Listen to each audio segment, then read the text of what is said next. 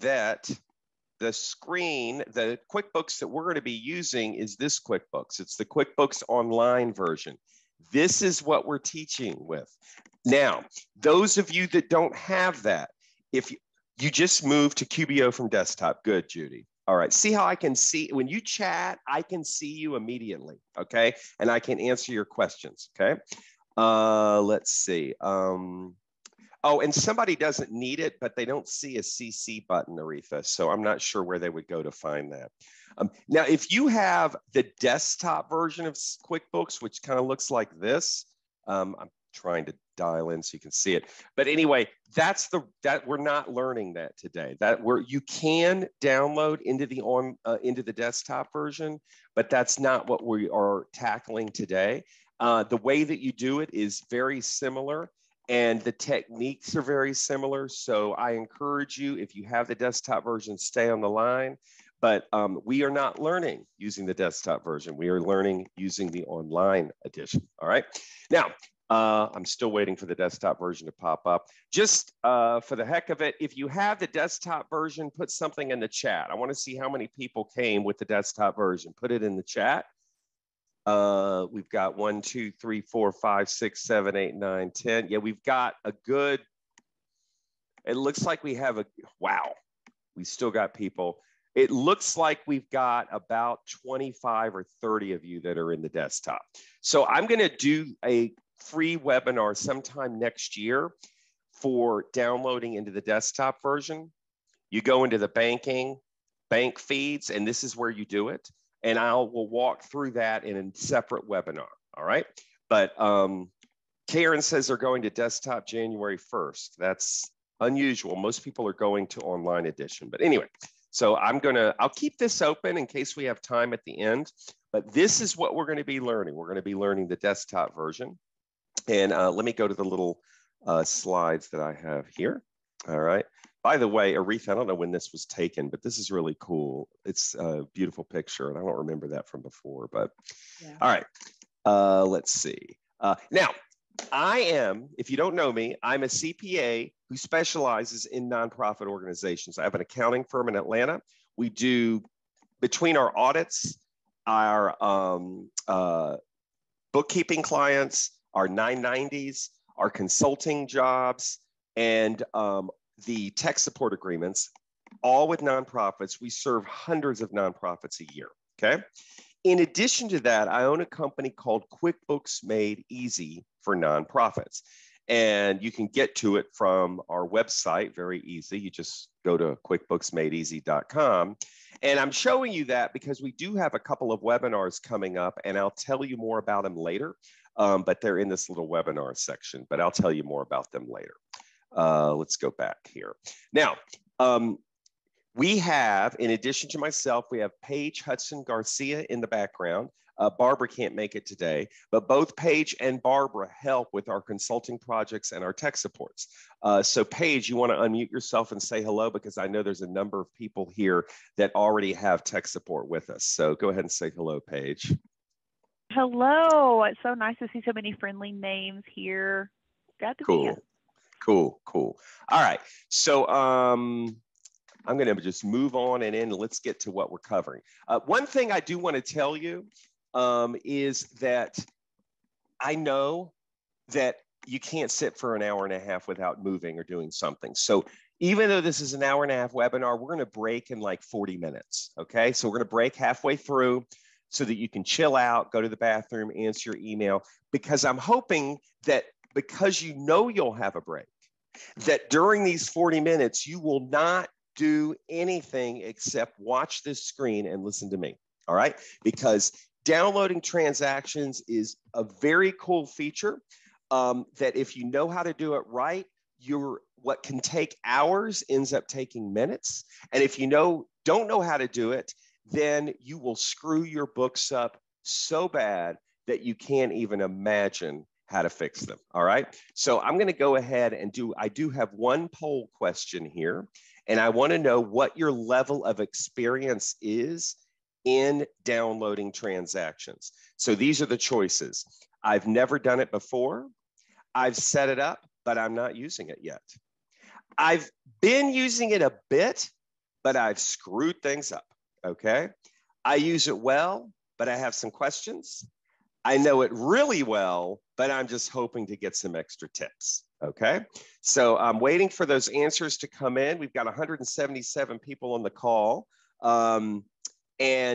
Yes, you will be getting a recording of this, by the way, so you don't have to ask that question. Yes, you will be getting a recording of this webinar, okay? But that doesn't mean you can leave, because this way you can answer questions. All right, so I'm going to go ahead and end the poll now and show you that 94 of you have never used it before. That's exciting. 12 more set it up, but haven't started using it yet. So that's like 100 of you, over 100 brand new to this situation. We have 11 that are hoping for tips. So those of you that have been using it for a while, I still think you're going to learn. So pay attention. And if there's something that I miss, a nice tip that you want to give somebody else, please do. All right. We'll have time for questions throughout. And again, we're breaking in about 40 minutes. Okay. So I am ready to start teaching, provided that you are ready to start learning. So I'm very interactive here.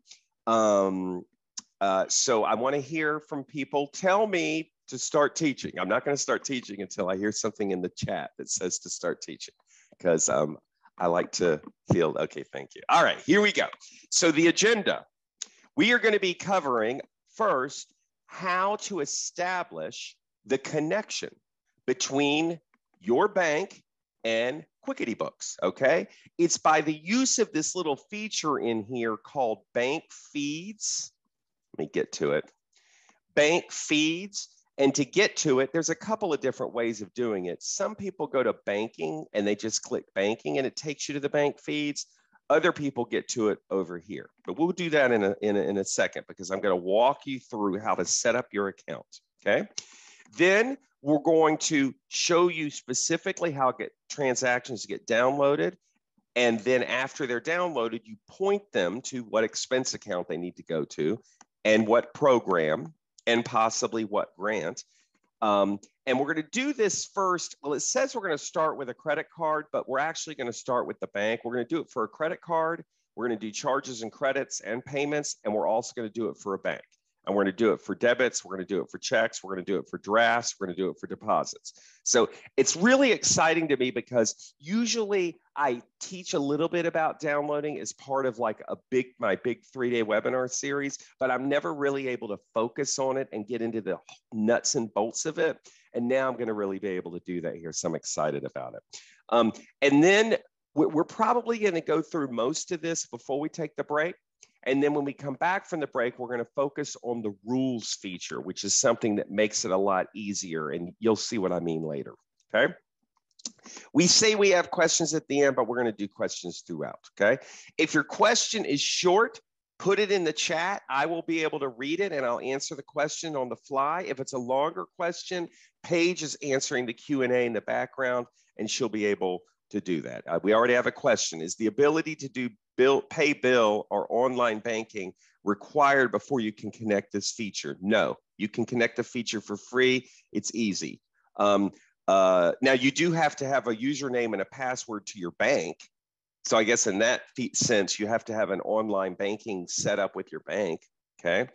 Disappointed because the advertising said both for online and desktop. Dory, that was fixed weeks ago. That's actually not the case, but my apology anyway. Let's see. Does linking with Amazon work the same way? Absolutely not. Okay, this is bank accounts and credit cards. Okay, all right, so let's move on. Okay, first of all, this is pretty quick. Why download? Well, for one, it's going to make you very happy. The reason why is because it's great if you have debit cards or credit cards, first of all, because rather than entering all those individual debits and credit charges, you can enter them. You don't have to enter them. They just come down, and they come down immediately, so that every day when you open up QuickBooks, you'll see all of the debit and credit card things that have occurred and drafts that have occurred from the day before.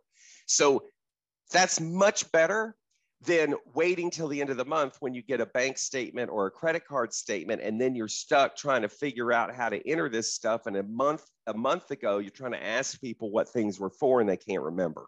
Okay, so this is much better. You get real-time balances because now your QuickBooks has everything. You know, if you have a credit card or a debit card that gets charged and no one tells you about it, you don't find out until you get the bank statement. Well, you'll find out immediately if you're downloading transactions, okay? All right, and then it makes the bank recs quick.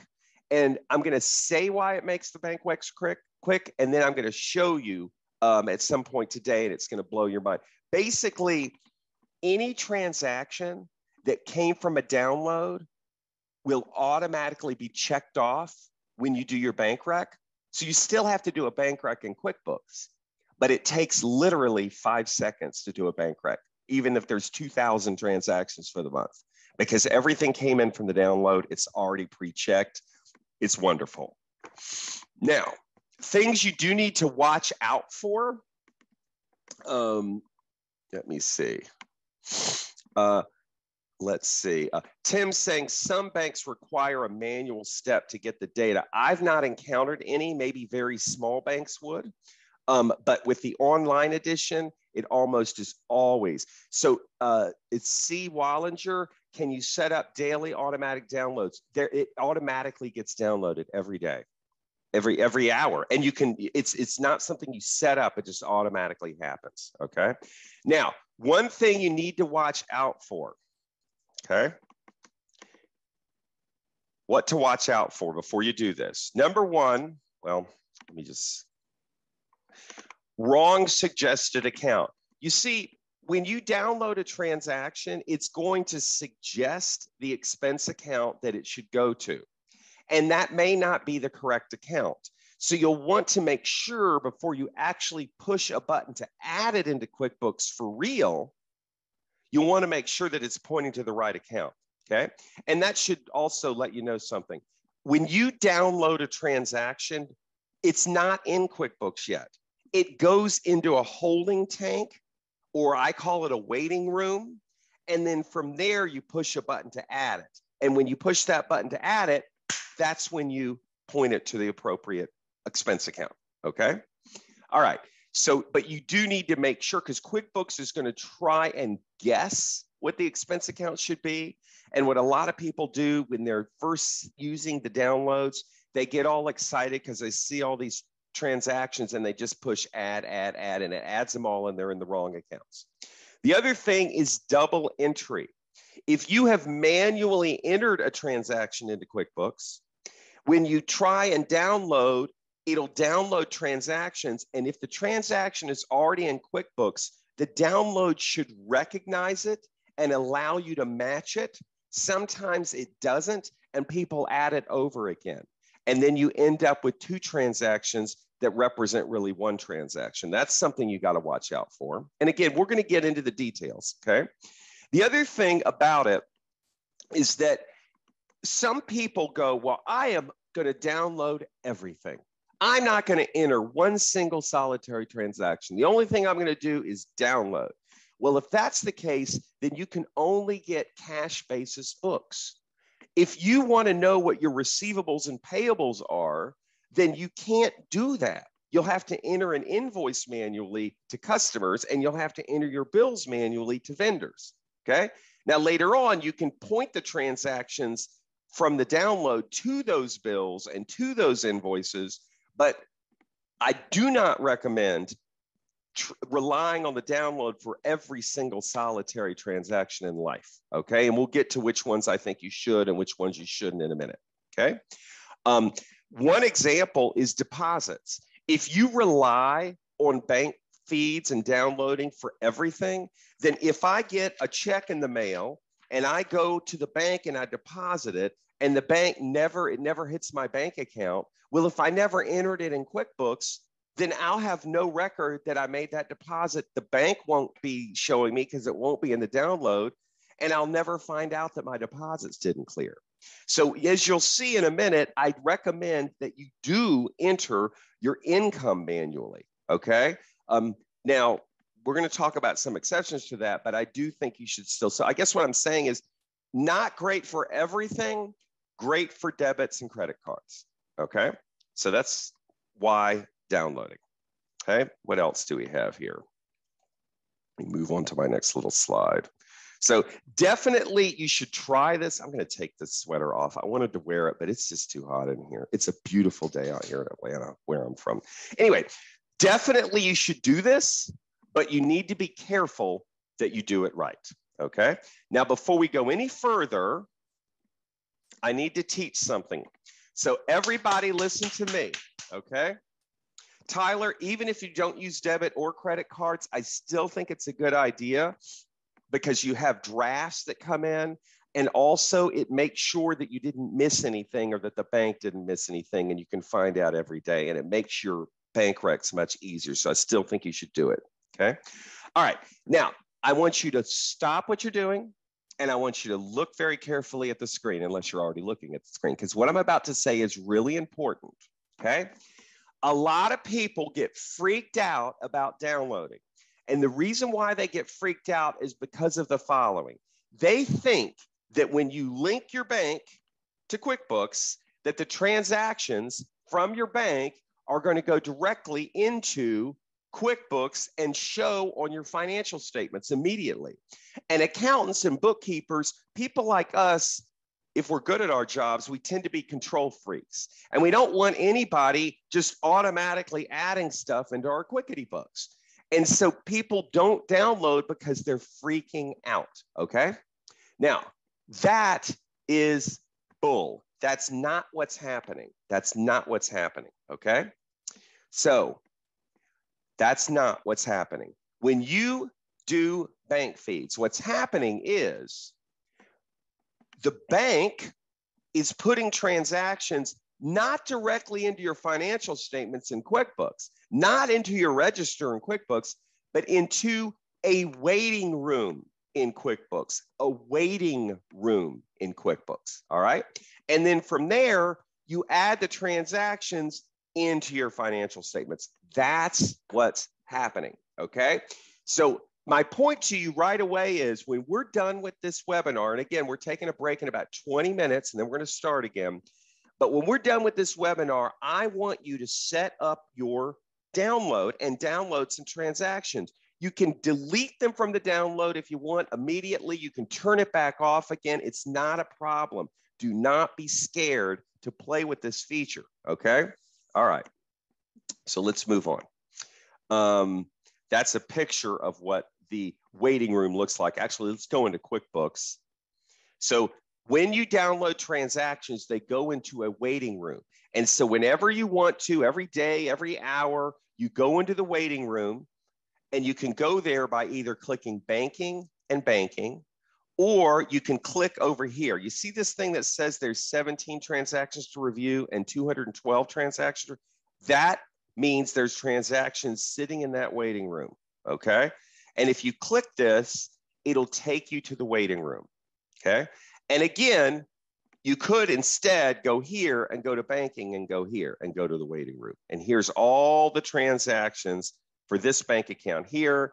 And then I connected an Amex, and here's all the transactions in the waiting room here, okay? So, all right. Now what I want to do is I want to go back to the dashboard, and we're going to do this from the beginning. I want to show you how to connect your accounts. What kind of accounts can QuickBooks connect to? Primarily, it's going to be bank accounts and credit card accounts, including American Express, all right? So how many transactions can stay on hold in the waiting room? Innumerable ones, thousands. Tamara, I hope you don't keep them there, though. I hope that you put them where they need to go, okay? So do you also connect PayPal? PayPal is a mess, all right? I don't usually connect PayPal, and I can tell you why, because the way that it comes in, it doesn't let me tell it what income account to point it to. And so it's messy. So I don't connect PayPal. I'm actually going to have a webinar on using PayPal with QBO early next year. All right. All right. So here we go. So First thing I want to do is teach you how to connect your account because I know a lot of you haven't done it before. So I'm going to do it for a bank account, okay? You see this thing that says connect accounts? I'm going to click here. Everybody ready? I'm going to click. There we go. Now, the first thing it wants me to do is it wants me to pick the account. Now, I had connected my Amex account earlier today, which is why this has popped up, but I'm just going to click connect to a different account. This is probably what you're going to see. Now, it works with almost all banks, okay? In fact, you guys in the chat, give me the name of some weird bank. Give me the name of some weird bank, and I want to see if it's in here. Somebody type in the chat, TD Bank. I'm just going to pick that one, TD Bank. There it is, TD Bank right there. Bar Harbor Bank and Trust. Oh my God, I was at Bar Harbor earlier this year. Bar Harbor Bank and Trust. There it is. Keys Federal. That'll be the last one I do. Keys Federal. Keys Federal Credit Union. I hope that's it. Okay. All right. So I'm going to do one for Wells Fargo. So I just type Wells Fargo. There it is. And I'm going to click connect. Now, the way that the next screens pop up varies depending upon what bank you have. Now, the first thing they want is my username and password. Now, listen carefully. They want the username and password that you have when you sign on to Wells Fargo Bank yourself, okay? So if you're sitting there going, Greg, my ED won't let me have access to my online banking, so I don't have the username and password. Well, you need to go to the ED and say, I need the username and password in order to make this work. And if you won't give it to me, then I don't understand why you trust me with your checkbook because you won't let me be in online banking. That doesn't make sense. All right. Anyway, so I'll click sign on. And then it's now talking to Wells Fargo. Now, Wells Fargo wants to verify that I am who I am. So I'm going to click continue. I'm going to give them my cell phone and I'm going to tell them to send me a text message. I mean, I love doing this because I'm doing it live. So now I've just gotten my text message, 871-621. Okay, perfect. Okay. All right. So now it gives me all of my accounts. I will click continue and read the terms and conditions. No one ever does that. And click connect. Okay. Now, nothing's been connected yet. All right. But what it is doing is it's going to pull up all of my accounts and then it's going to give me the opportunity to connect accounts. So like some of these accounts have already been connected, but like this account right here, this account's not been connected. So I'm going to click it. And then it's going to let me choose which bank account to connect it to. Now, a lot of people automatically push add new. That would be wrong and stupid because you already have a bank account here. So you want to connect it to an existing bank account. I'll click this. And then down here at the bottom, it's asking, they're going to pull transactions from 1-1 forward. Now, you may say to me, Greg, I don't want that. Fine, you can change this. And again, this is just for the initial download. I can say, just do it for this month, just do it for the year, do it for all of last year. Some people like to do that. I'm going to click custom and I'm going to say, do it from July 1, 2021 forward. Now you might be saying to me, Greg, I already have entered all those transactions and I don't want things to be double entered. Don't worry. Because you can match them to existing transactions and then it won't double add them. It'll just kind of link what's been downloaded to the transaction that's already entered, okay? So I'm gonna go ahead and click connect. So the first time you do this, it downloads based on that date. Ever after, it's gonna download from the last time it downloaded. And it's just going to keep downloading new transactions every day, okay? So it's in the process of, now people freak out here. Oh my God, it's going to screw it with QuickBooks. No, it's not. No, it's not. All it does is put them in the holding tank, okay? So here it is. It downloaded 226 transactions. It's kind of a lot of them. And now Anytime I want to, I can click on here. It takes me to the holding tank or the waiting room. And if I want to update it, you click this little update button, it'll update, and it updates all of the accounts, and it sees if there's any new transactions. So you can update every 5 seconds if you want to, okay? Again, these are not in QuickBooks. Do not freak out. They're not in QuickBooks. They're sitting in the holding tank, all right? Is there a reason to go back that far in time in actual practice to have to connect all those pre-existing transactions? No, not if they're already entered in your bank accounts reconciled, Mike. When I see people doing this, these are the people that are like, I actually have not done my books in a year and a half. And so maybe what I'll do is just download everything. That's when that happens, Mike, okay? All right, so let's see. Now, there are 226 transactions here. And we'll talk, actually, you know what? Let me go back. I'm gonna go back to my little slide here. This is what I want you to think about, okay? I want you to think about this holding tank as a toilet, okay? It's a toilet. And every day you go into QuickBooks and you go into your toilet and you see there's new transactions and you get rid of them. The idea is to flush the toilet, okay? To get everything out of the toilet, okay? Now, how are you going to flush the toilet, okay? Well, there's one of three things you're gonna do, okay? Either you are going to point the transactions and add them to your QuickBooks file. These are transactions that you have not entered ahead of time, and you're going to enter them as part of your download, okay? What types of transactions should those be? Debit card transactions, credit card transactions, and drafts, okay? All of those things, and the reason why I want you to enter them is because they appear on the bank statement at the moment that the transaction occurred. If I buy something on a credit card, then if I bought it today on December the 2nd, it will appear in the download dated December the 2nd, and I can enter it in December the 2nd. So the date is good, okay? What is a draft? Ron, it would be like an ACH draft, or maybe your payroll gets drafted, or maybe your bank charges get drafted. Those kinds of things. Maybe you have an auto draft for a bill that comes out once a month. Ron, do you understand what I mean? All right, cool. All right, and George, what if we're being forced to switch from old financial software to QBO? Is it best to download all transactions from a given point? You pick a point and go forward, and pick a point that you've not really entered transactions for yet. I would probably go back 1 month is probably what I do. I think maybe draft isn't a common term in Canadian banking. Oh, okay. What do y'all call those things that are taken out automatically in Canada? All right.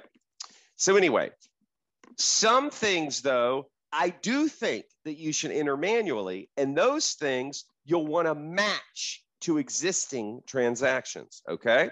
So either you add them, or if it's a check or a deposit, you match them. Why do you think I would do a deposit? Well, I told you that because if you didn't and you just relied on the download, then if the bank never deposited the money, you would never know. So that's why it's important to take these fingers and manually do your deposits. Okay, now there's multiple ways of doing that, and we'll point that out in a second, but I do think you should do that. Now put in the chat, why do you think that we should do it for checks? Why do you think that we should manually enter our checks? Anybody have an idea? Why didn't you just rely on the download? Well, someone may not cash the check for a while, so there might be a delay, okay? The other thing is we can match, but what if you're gonna print your checks? What if you're gonna print your checks? You'd have to enter them in QuickBooks, you know what I'm saying? And so, no, Carol, you can point it before you enter it. The reason why I want you to enter your checks ahead of time is because unlike debits and credits or drafts or whatever Canada calls them, checks, they may not clear for a while. So if you don't enter a check and you just wait for it to clear, if it clears 3 months from now, then your expense is in the wrong month. It needs to be in the month that it made it. Yes, enter, and Barb is saying, enter the date the check was written, not the date cleared, okay? So those of you that are young and love to just go out and party and you don't feel like entering anything and you're just relying on the downloads, stop it. Not when it comes to checks. You need to enter those, especially if you're printing. It's the only way to do it. Same thing with deposits, okay? All right. Now, the other thing that you might do is delete from the download. You can delete, they call it exclude, transactions that they're already in your QuickBooks file, but for whatever reason, you can't get QuickBooks to recognize them and match them.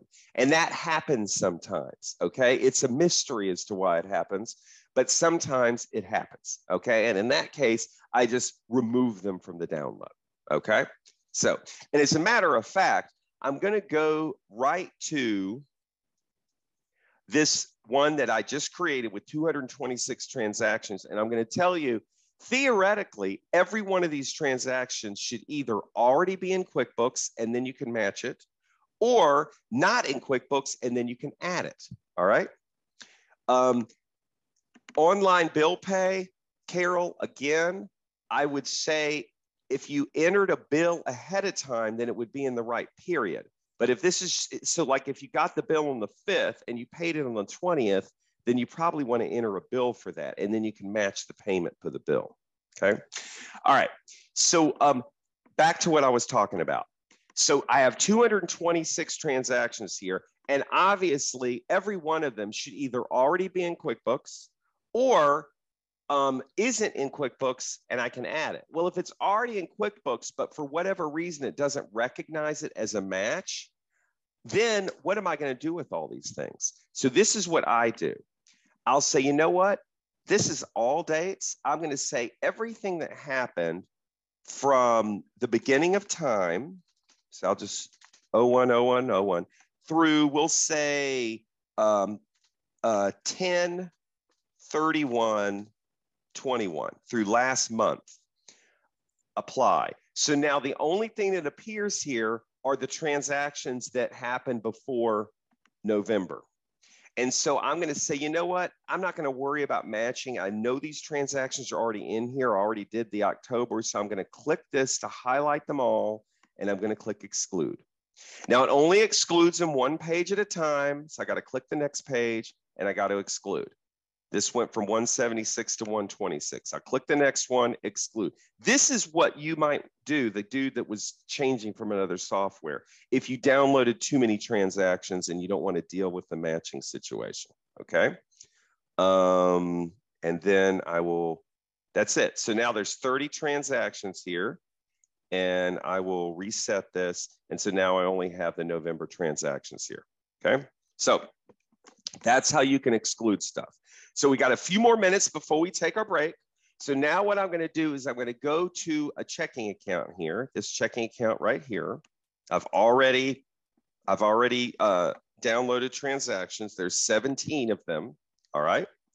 And so now we're going to walk through how to handle these transactions. But I'm going to go back to my slide because what I want you to do is every day, I want you to go to the waiting room and I want you to see what's there. It's a toilet, and I want you to flush the toilet. Every day, you're going to either match transactions that are already in there, or you're going to point and add transactions, which are debit, credits, and drafts. All right.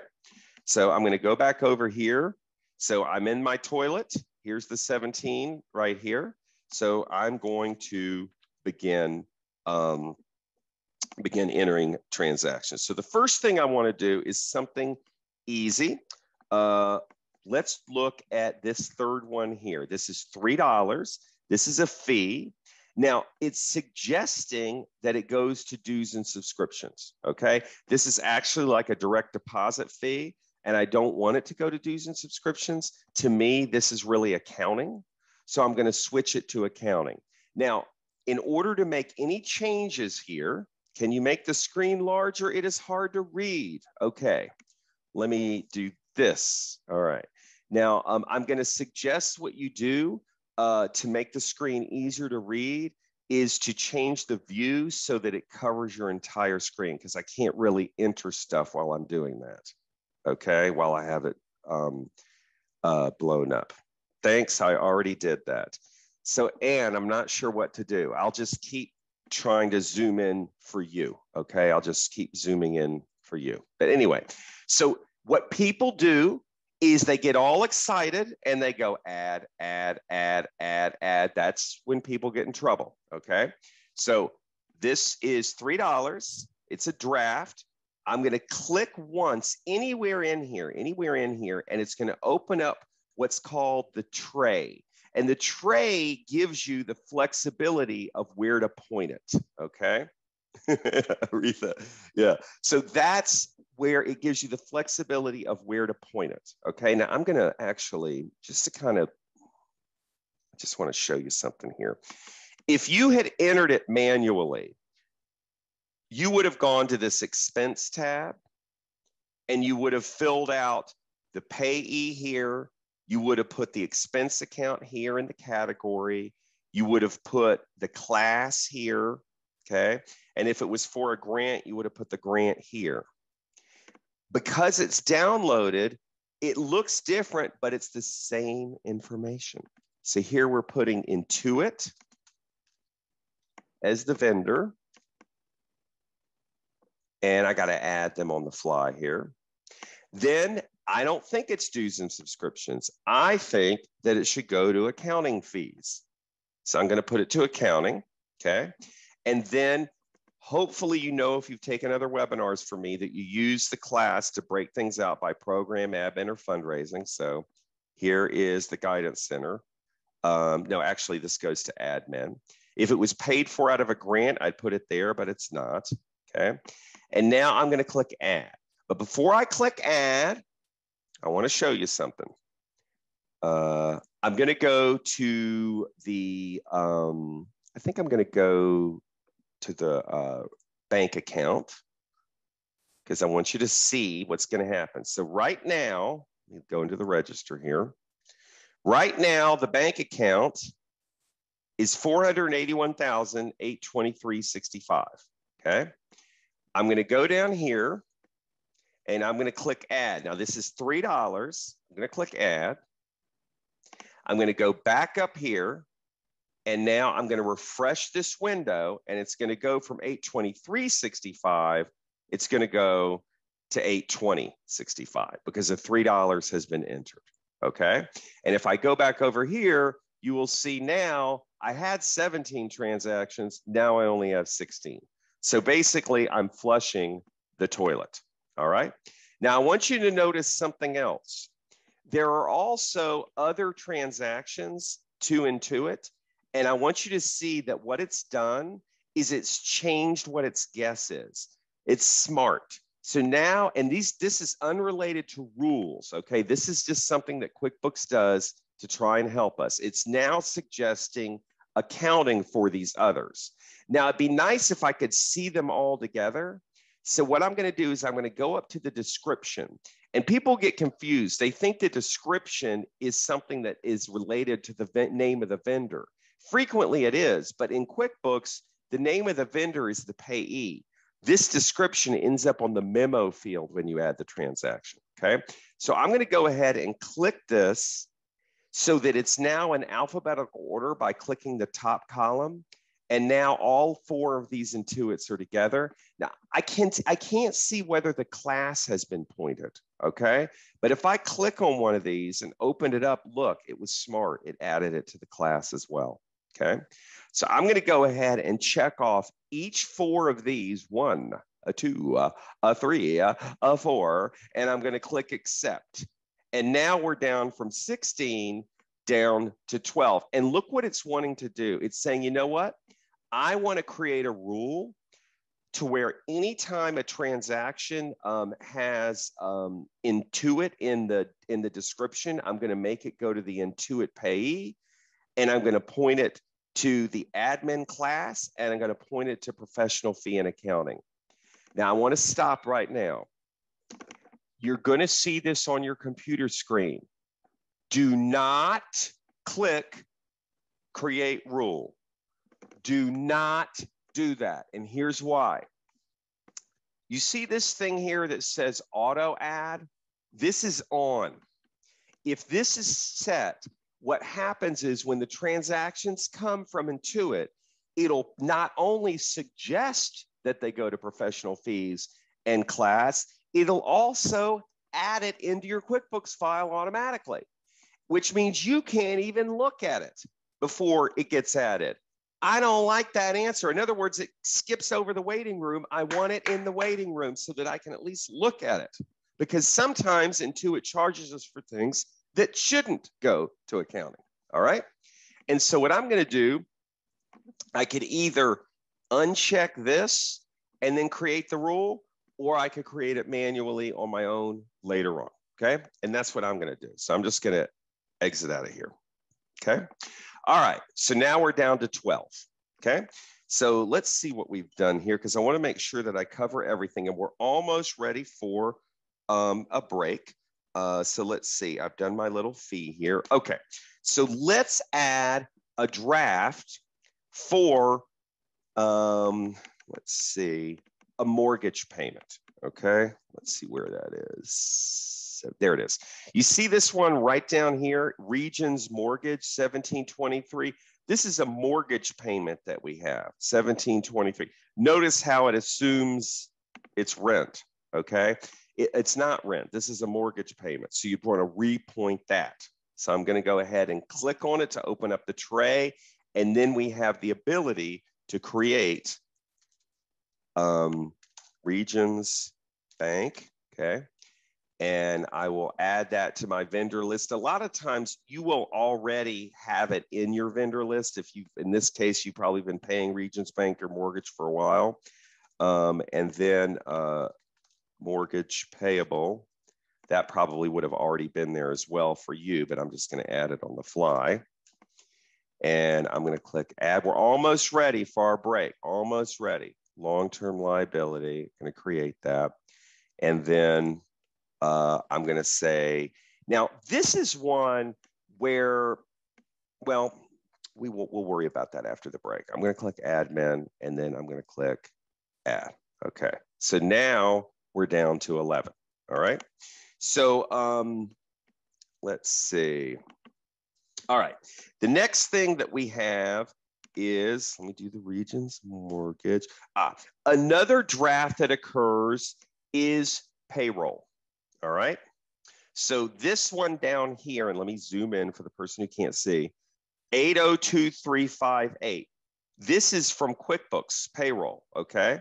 So here it is, and it's trying to download it, and it's suggesting dues and subscriptions, which is insane, all right? So I want to change that. Now, this one is one where you would want to split the transactions, right? So, and Mary Ellen, I'm going to show you how to split. I'm going to do it with payroll. So I'm going to click here, and you tell me, Mary Ellen, how do you think you would split? Do you see anything that would tell you how to split it? Look at this computer screen, Mary Ellen, and you can put it in the chat. Okay, now anybody, just tell me. Did anybody see something on your computer? There's a split button right down there. This is how you can split transactions, okay? Now, payroll is something that gets pretty complicated, okay? So it'd be like salaries and wages, and whoops, didn't do that. So salaries and wages, you put the amount by class. The amount that goes to the guidance center of this is 3,200, and of course, this you'd put in as gross. And then you'd put salaries and wages again. And then you would put, we'll say, I mean, this could be split 20 different ways. I mean, it could be 30, 40 different ways. This is a synergy conference, and this is 8,500. And you put this in at gross, and then you see this add a line here. We click add a line, and then we put the payroll taxes in, and on and on and on. It's a huge entry that you end up making. But so what I suggest when it comes to your payroll entry, what I do instead is I add it manually. So I have a journal entry that I do whenever the payroll runs. Let me go into my memorized transactions. And I'm just going to pull this up on the screen. There we go. And here's the entry that you would make. I assume you understand what I'm talking about. If you have an outside payroll company, you definitely are making this entry. So here's the entry. So I'm going to go ahead and click Save and Close to enter this. And as a result, when you go into the bank feeds, and we'll just go back into the bank feeds, I'm going to go to the dashboard, and I'm going to go here. You will see that, look, it's found a match. It's matched it, okay? So what this is going to do is when I click match, it's not going to enter it in QuickBooks. It's already in QuickBooks. It's simply going to link it to the journal entry that's already in QuickBooks, okay? So I'm going to go ahead and click match. But you know what? Before I click match, see we're at 481,020, okay? Let me refresh that to make sure that that doesn't change. Yeah, it did because we entered some stuff. Okay, 472,061. Now I'm going to go over here and I'm going to click match. And then I'm going to go back over here and it still says, let me refresh again. It still says 472,061, okay? What happened is when you look at the journal entry, I have to get back to where the transaction is. Let me see if I can get there relatively quickly. Let me go back here. Let's see, previous. Where is that transaction that I entered? On 11/30. There it is right here. This is the transaction that I clicked on. I'm going to click here and I'm going to edit the transactions. And when you look at it, I want you to look up at the top. What it did was it detached that transaction. See, it just attached the downloaded transaction. Didn't add, just attached it, okay? As a matter of fact, if you click on this, it'll show you and you can actually unmatch it if you want to. Sometimes you'll need to do that if you want to make a change to this transaction. It'll make you unmatch it, okay? So anyway, I'm going to go ahead and finish that. So that's the payroll transaction.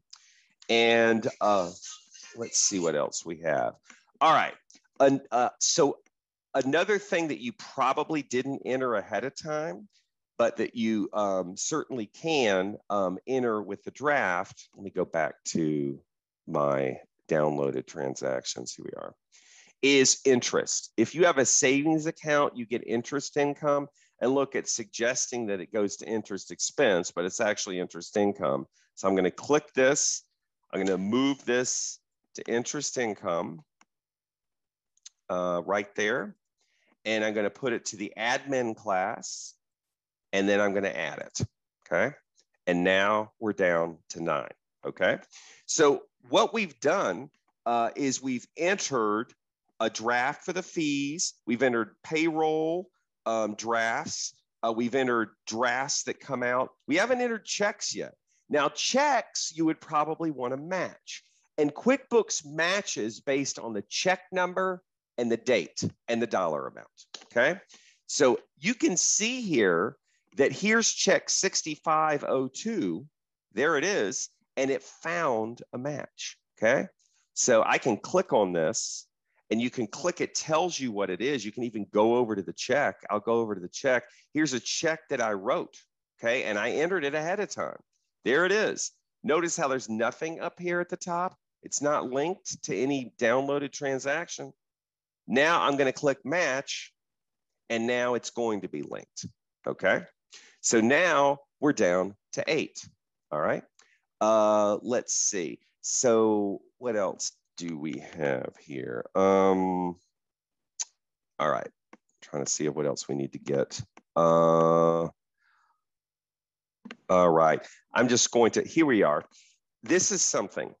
If you like to enter your bills ahead of time, and not everybody does this, but if you want to enter your bills ahead of time, then you can actually enter a bill into QuickBooks. And by that, I mean you go to here and you click the enter bills screen and you enter a bill. And then when you pay it, let's say you go online to pay the bill, you can link the payment directly to the bill without ever entering the payment, okay? So I'm gonna go over here to, and you'll see here that it even recognized it. It's linking this payment. This is a Blue Cross Blue Shield payment that comes directly out of our bank account, but we like to enter the bill ahead of time. So we entered the bill, it found the match, and let me go ahead and click this. I'm gonna click on the bill here. Here's the bill right there, okay? So I'm gonna go ahead and match it. So this is interesting because unlike when you matched the check, because the check was already entered, here we're matching a payment to the bill. So we actually are adding the transaction. Instead of manually going here and clicking pay bill, we're gonna let the download do that for us, okay? So we're matching to the bill. I'm gonna click match, and now it's matched. And now we're down to 7. So when it comes to expenses, you can either add them, you can match them to an expense that's a draft or something, or you can match them to a bill if you entered it as a bill. All right? Okay. Now, what else is there that we need to do? Getting close to the end here. All right. This is just AT&T. It was put to uncategorized expense. A lot of times QuickBooks doesn't know where to put stuff. It suggests uncategorized expense. Again, this is a huge problem people do. They click add when they shouldn't. So I'm going to go ahead and click it. And I'm going to change it to probably telephone. All right. All right. I'm going to go ahead and just put this to admin, although some people split it between program admin and fundraising. And now click add. All right. And now we're down to 6. Okay. So let's see. Here's another problem. Look at this. Wells Fargo consumer. This is an auto loan payment, and it was put against accounts payable was a suggestion. Never, ever be doing this. You should never add something if it suggests accounts payable. So I got to click on this, and I'll have to move this to something else. Oh, somebody wanted to know about how to split between interest and principal. So this is a loan. So conceivably, we could split between interest and principal here. Okay. So I'm just going to put the whole thing to interest because I don't feel like I would rather give y'all a break and y'all kind of understand what's going on here. So I'm going to see. I think that's it. Oh, the amount is $238.95. All right. Accept. All right. Cool. All right, so at this point, I think it's time to take a break. So what I'm gonna do is I'm gonna put a little clock on here and give you a 5-minute break. And when you come back from the break, let's see if this is 5 minutes. Guys, I am back. We're starting in 15 seconds or 10 seconds.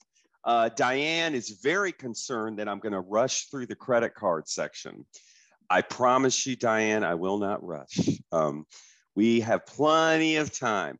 Now, I would like you guys to put in the chat one word about how you're feeling at this moment, okay? I like to understand how people feel. Are you happy? Are you sad? Are you excited? Are you nervous? Are you anxious? Are you scared? Are you constipated? Do you have pain? Where are you in your emotional spaces? That's really important. Oh, somebody is a little constipated. Good for you. Some people are tired. So Vanessa, hi Vanessa. I love Vanessa. Vanessa's confused about the deposits. We haven't gotten to the deposits yet, but we're about to. All right. So let me go ahead and going to go back in here. We're going to cover the deposits. All right. Patricia's ready to roll. All right, so listen very carefully to me.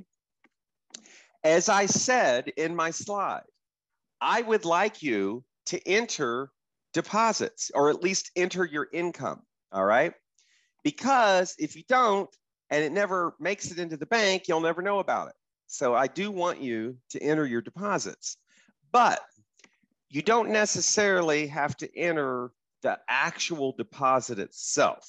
Let me explain, okay? You could, but you don't necessarily have to. Is there anybody in here that invoices customers? Invoices customers. You fill out this invoice, put it in the chat. Who invoices customers? Who invoices customers? All right. So if you do invoice customers, you will be very excited because you may invoice a customer and you don't have to record anything else. QuickBooks will point a downloaded deposit directly to an invoice or multiple invoices. Let me show you, okay? So, all right. You see how there is a deposit here. Let me zoom in. There's a deposit here for $17,500, all right? And it suggests that it goes to this generic income account called services. But you know that this actually are payments against 2 invoices that you did to customers, okay? So what you can do is you can enter the invoices. When the payments come, don't enter the payments, and then just catch it from the download and point it at that time. So let me show you, okay? You see this 17? I'm gonna click it. Now you'll see you have something that says categorize. That's what you do if you wanna add it. Or match. I want to find match. So I'm going to click it, and it's going to give me a list of transactions that have occurred that relate to deposits. There's invoices, there's sales receipts, there's actual deposits. And so you'll find here is my invoice, this one from David Bowie, and I check it off. And this one from Parker and Faith Ashford, and I checked that off. And now it matches. You'll see 17,500 here, 17,500 here. The difference is 0. So what I'm going to do when I save this, it's going to lower the invoices and create the deposit. It's going to do all that. So the only thing I had to do was enter the invoice. Everything else I didn't have to enter, okay? So I'm going to go ahead, and before I do this, I just want to show you, I'm going to pull up a balance sheet. You just pull up a balance sheet. So I want you to see how this is going to happen. So right now, here's the bank, and here's grants receivable, okay? So I'm going to go over here. I'm going to save this thing. So now we're down to 4 transactions. I'll go back over here. I'm going to refresh the window. And now the receivables account is going to go down and the checking account is going to go up, okay? How did you know that was the correct invoices? Well, you'll need to know about deposits. So in order to point deposits to invoices, you'll need to know. So hopefully you have a record of when somebody makes a deposit or when a deposit occurs through your portal, okay? Let's go on. But yeah, you'll have to know that. Okay, so what do we have left? What if there's a credit card fee? What if there's a credit card fee? Let's see. We've got here. Where is this? Oh, wow. Why am I not seeing that anymore? I wonder if I just accidentally add it. That's interesting. All right. So here's a deposit. I'm going to have to just do this on the fly. Somehow it didn't hit right. So you see this $648? Let's say that that's made up of a $700 deposit. I'm sorry, a $700 invoice, but there was a fee, okay? So let me go ahead and add I got to add an invoice for $700. So conceivably, you would have added an invoice. It's here for, just put this membership dues, and we'll make it $700 and put it to the guidance center. And we'll back this up to the beginning. Okay, cool. And then we'll save it. Okay. So here is 648. I'm going to click it. I'm going to click Find Match. Here's my $700, but yet the charge, I'm going to put $700 here, and that leaves a difference of $52, and that is the fee, the credit card fee. So I'm going to go ahead and click this Resolve button right here. See, all we're basically doing is trying to point this deposit to invoices, but in this case, the deposit is less because of the fee. So I'm going to click Resolve right here, and it adds a window down here to where I can put the fee in. So I have an expense account called Merchant Fees. Okay, I'll just go ahead and add it. And it's an expense account. Okay. And then I'll put this as a minus 52. So that now their difference is 0. Everything matches. The deposit 648 is made up of a plus 700, which is going to lower the invoice, and a minus $52, which is the fee, which is going to go to an expense account. So I'm going to go ahead and save and close that. Okay. So that takes care of if there's a credit card fee. Okay. Let's see. I'm just going to, here's another one. I'm not sure what happened to that, but anyway, I'm just going to go ahead and click this one. And this one, we would probably want to find a match. And let's see if we can find a match. So we'll say it is this one and this one, but there's only a $5 fee. So I'll resolve the difference. And we're going to put this to merchant fee and $5. Okay. Make it a minus 5. Sorry about that. And save. Cool. All right. Now, this was one where we actually entered the deposit itself. And so I'm just going to match that. So that works out perfectly. This last one is a credit card payment, which we're going to talk about in a second because I want to go over to credit cards. Okay. So that basically, actually, you know what? I'm going to go ahead and talk about it now because I want to add this. So this is a payment on a credit card. So we actually have the credit card set up already. And if you'll notice, when credit cards, when you make a payment on a credit card and you've got both the bank account and the credit card account linked through bank feeds, the transaction is going to come down twice, okay? When I go to the checking account, there it is right here. This is money coming out of the checking account. And when I go over to the credit card account, you're going to see the same amount going into the credit card account. And do you see here, they just actually added this last week. They still make this look paired to another transaction. So even though we've not entered the payment at all, it came down twice, once on the bank account side, once on the credit card side. And now what you'll do is you'll simply add one. So I'll go ahead and just add this one on the credit card side. And when I go over to the bank account side, let me click here, one for review. Oh, wow. It looks like it added it from the bank side too.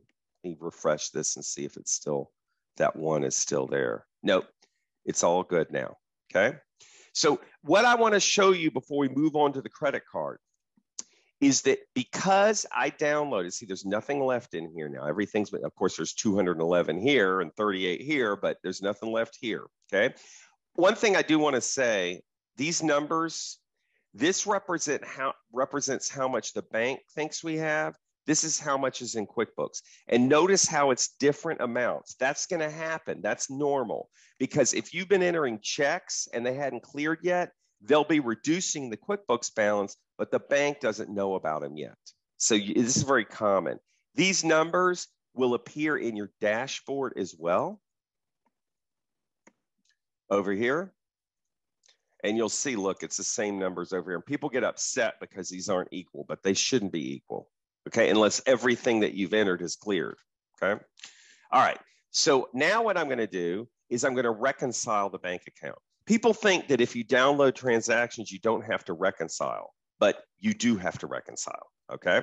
I'm gonna go ahead and click it, and I'm gonna click reconcile right there. I'm gonna click the bank account I wanna reconcile. So this is after the bank statement comes in, okay? And let's see, you know what? I was in the middle of playing with this before. Okay, so now I'm gonna reconcile the bank account. I'm gonna put the ending balance off the bank statement, 494,095.77. But as you might imagine, reconciling is gonna become real easy because you've kind of done a reconciliation. And this is how quick it is. When I click reconcile, everything that was either added or matched from a download will already be checked. And if you notice the difference is 0, I'm finished with my bank rec, guys. I'm done. I click finish now and I'm finished. That's how easy it is. That's one of the big things about reconciling. Isn't that kind of cool? It's amazing. All right. So let's do the credit cards. And at the same time we do the credit cards, I'm going to do the rules for you. Okay. But I'm going to take a little sip of water here. Hold on.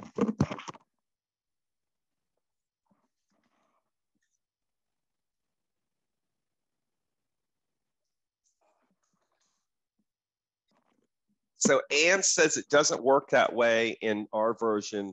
And it absolutely does. I don't know why what version do you have, Anne? It always works. So I don't understand. That can't be right, Anne. All right, Paige, is there something before we get into the credit cards? Is there something that you feel like we need to tell everybody? I am not seeing anything you haven't already covered or aren't covering now. There's been a couple questions coming in about matching payroll, but that might be a little more involved than you want to do now, like about using a journal entry and matching it, but that seems to be it for the moment. Okay, well, we'll cover the payroll thing in a second. Sandra wants to know if we can do a seminar on uploading receipts. And we did one on that. I think we did it for TechSoup. So Aretha, why don't you maybe look up that link? Remember when we did the what's new webinar? Yeah, we talked about uploading receipts there, Sandra. All right. So to add a credit card, it's the same way as doing a bank account. We click connect accounts. We put the name of our credit card of the bank. I'm going to do American Express, but if it's Visa or MasterCard, you'd pick the bank. This won't take near as long, by the way. People get scared about credit cards here. I'm going to link this. Let's see. This is which account do you want to connect? And this is my credit card, and then I'm gonna connect it here, and then I'll click connect, and then it's gonna download the transactions, okay? And again, they're not in the QuickBooks file yet. And what it's gonna download is it's gonna download all the individual charges, and it's also gonna download the payments. We already kind of saw that. So it's downloading transactions right now. Let's see. It's bringing in the transactions. And okay, cool. Okay, so we're ready to go. All right, it brought in 105. But I'm going to go to this one right here. And when it comes to credit cards, it's going to bring in all the charges, and then it's going to bring in any payments, okay? Be very careful with the payments, because if this payment, the other side of it should also be in the bank account. So you should see it twice, and it shouldn't enter twice. You should see it twice, but it shouldn't enter twice. Now, notice what I've done here. I've basically just sorted it by description again, and it's really great for credit cards, because I can easily see here's Comcast. I'm going to go ahead and click on that one. That goes for utilities. I wonder if I have one for internet. I have gas, electric, and water. I'm going to create one for internet. Internet fees. Comcast is such a easy, comfortable, fun company to call when you have problems with your internet, isn't it? Isn't it just wonderful? I'd like to spend every day, all day on the phone with Comcast technical support. That would be the life for me. So anyway, I'm going to go ahead and put this to admin, and I'm going to click add. There we go.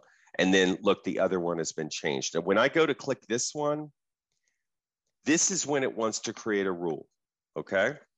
How do you add? Okay. If it was inadvertently added, how do you unadd it? Okay. Well, let me just finish with this rule here. This time, I'm going to go ahead and click I always make sure that says that's unchecked. I have to put Comcast in here. Comcast. I thought I had them as a vendor. Maybe I forgot to put them in there. All right. This is a vendor. All right, there we go.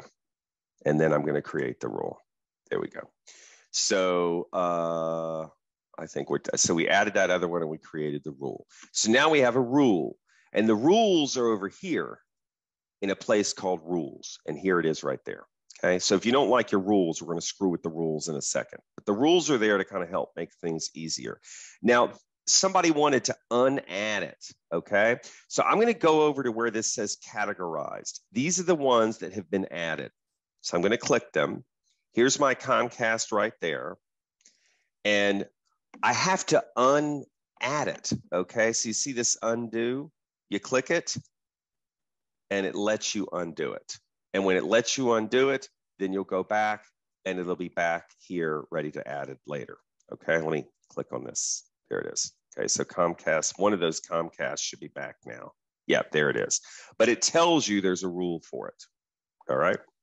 So anyway, I want to talk about the rules. Okay. So let me spend a second on this. QuickBooks, obviously, you see, tries to suggest things, but who knows whether they're right or wrong. Okay. And a lot of times they're wrong.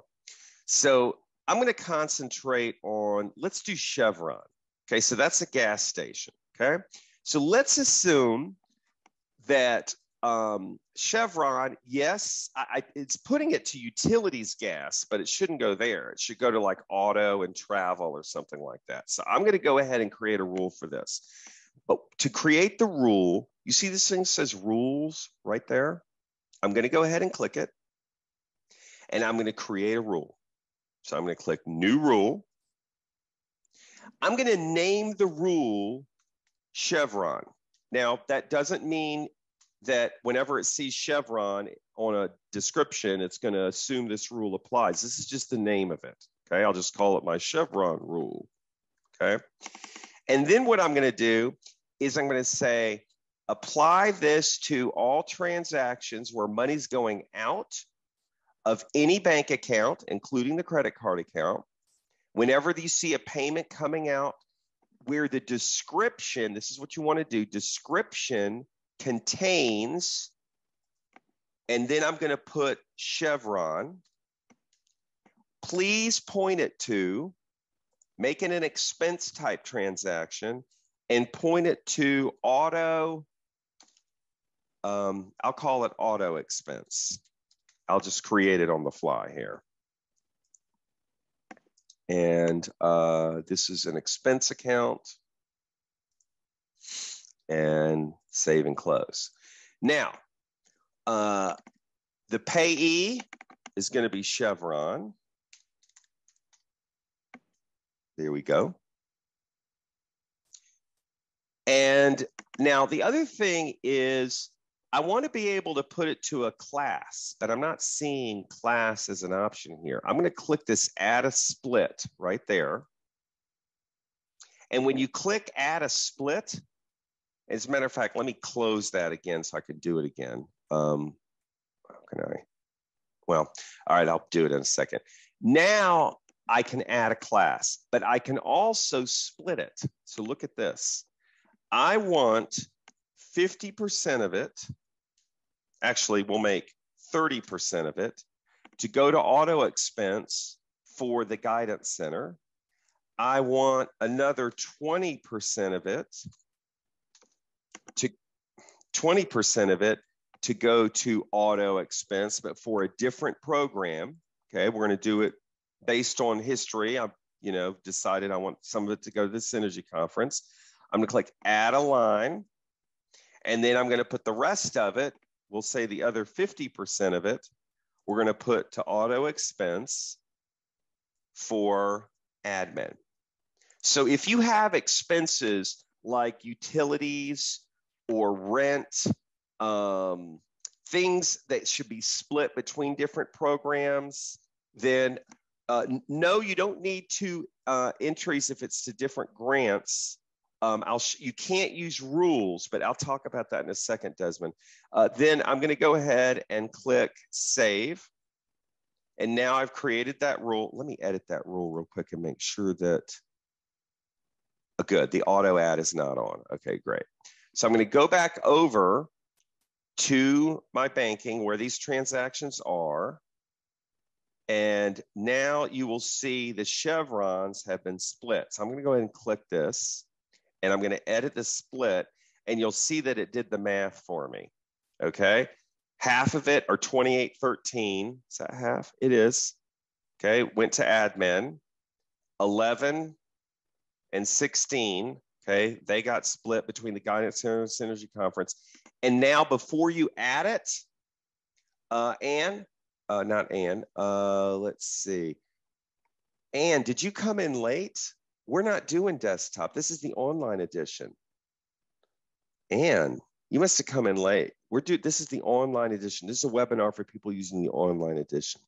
Desmond, you can put the grants in here if they're split between different grants. You can put the grants in right here. Okay. So then I'm going to apply and accept that one. Okay. So isn't that kind of cool though? I'm going to go ahead and just check these four and click accept. So these rules will result in you taking 5 minutes to do what used to take 5 hours, because it's definitely going to help you. If you don't like your rules or they're screwing you up, go into rules right here, and you can adjust the rules right here. You can edit a rule, you can delete the rule, you can disable the rule, all kinds of things, all right, that you can do with the rules, okay? So let's see, we've only got a few minutes left. What's an NPO? An NPO is a nonprofit organization, okay? That's cute. Let's see. All right, looks like, okay, I think we're good. All right, so what I'm gonna do is I'm gonna tell you about something. If you are interested in learning how to track restricted grants, okay? I'm gonna go to QuickBooksMadeEasy.com. If you're interested in tracking restricted grants, if you go to QuickBooks Made Easy and you go to webinars, we have a webinar coming up next week, December the 8th, for those of you with the desktop version of QuickBooks to learn how to track restricted grants. And on December the 9th, and that's where the majority of you would want to go, to the online edition. And we're going to teach you how to track restricted grants, including entering budgets, including doing reimbursed grants, including how it interacts with the downloaded bank feeds.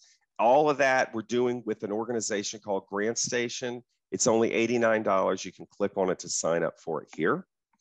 The other thing that I need to tell you about is 1099s, okay? How many of you have independent contractors that you pay money to? Put it in the chat here. Do you have 1099s? So we're in December, folks. January is 1099 season, all right? So January, we've got a couple of events going on. We are going to do a free 1099 webinar for TechSoup. And Aretha, do you know what day that is yet? Did we decide on the 12th? Yes, it is the 12th. The 12th. And I don't know if it's up on your site yet. No, but sign up for that. We're going to be talking all about how to, when people get 1099s, how to fill out the W-9, what it means, who should get it, how much it should be, all kinds of rules around 1099s. Then the following, oh, it's January the 12th, that's right. Then the following week, January the 18th and January the 19th, we're going to show you, we're going to walk you step by step how to get your 1099s out of QuickBooks, okay? So most of you are in the online edition, so you'll want to do this one. It is $89 as well, but what we're going to do is we're going to give you $40 off. Let me give you the coupon for it. And this is, you have until Saturday to sign up for this thing. There it is, okay? So when you sign up for the paid webinar, not the free one, but this one is paid. This is the one where we walk you through how to do it in QuickBooks. The code is TS1099. It's $89 normally. We're going to give you $40 off, so it's only 49 bucks, okay? To sign up for it, you go to QuickBooks Made Easy, and you'll probably, most of you are in line, you'll probably click right here, and you'll buy a ticket. It's only $89, but for you at checkout, it's only $49 as long as you put this coupon in, okay? Which is TS1099, okay? If you're interested in the restricted grants webinar, again, you can sign up for that. That's $89, all right? And I think that's all I have. And I guess what I want to do is, Paige, did you want to, are there any other questions that people have before we send them on their way? Or things that you wanted me to talk about? No, I think you've got it now. Okay. All right. So one more word from everybody. How do you feel about this? Did you learn? How do you feel about this? Tell me how you felt. If you felt like this was good, cool. So I really want you to try it. I really want you to try this. It's going to save you an incredible amount of time. All right. Cool. All right. Great. All right. So Aretha, I will let you finish this out. That was awesome. That's a lot of work, Greg. So thank you for you and your entire team for all that you do for TechSoup. And thank everybody else for being here. You'll get the recording within 48 hours. And guys, take care of yourself. Bye-bye. Bye, guys.